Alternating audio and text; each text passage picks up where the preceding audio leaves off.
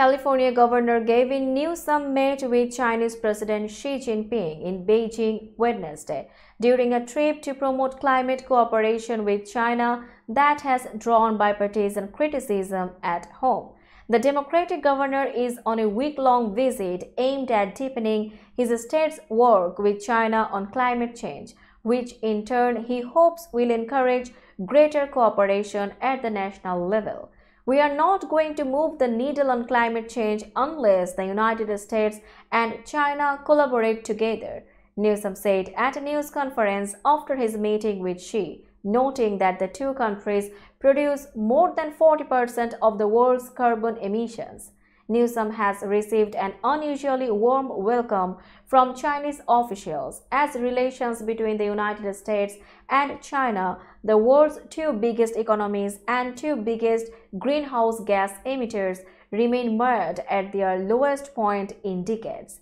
In their meeting, Xi said he hoped Newsom's visit, which has raised objections from both Republicans and Democrats over China's human rights record and other issues, will enhance mutual understanding between the two sides, Chinese state media reported.